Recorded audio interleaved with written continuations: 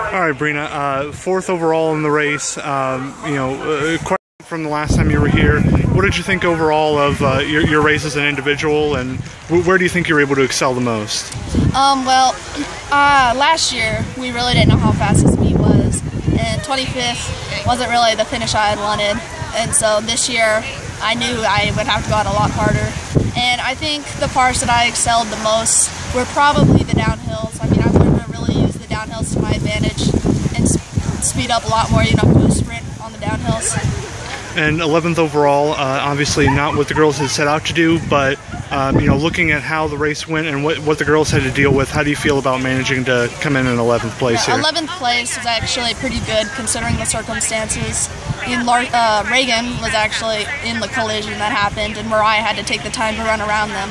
And so I think that, with the circumstance that we had, 11th place wasn't that bad. It wasn't what we wanted, but it's better than last place, which we got last year.